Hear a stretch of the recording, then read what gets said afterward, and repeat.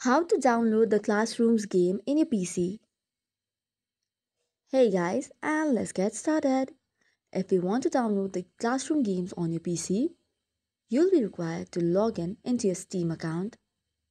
For this, first of all, open your Steam and log in. After that, you will see a search bar.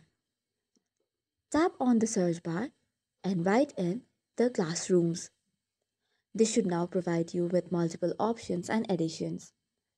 Tap on the one that you prefer. Once you tap on it, it will redirect you to another page whereby you can see all about the classrooms. Then after, choose the edition that you want and then type in add to cart. Now click on view my cart, or you can continue shopping as well.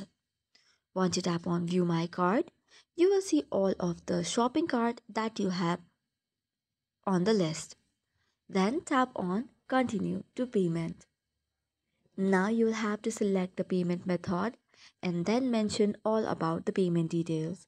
This includes the billing information, your card number, the security code, expiration date, and much more.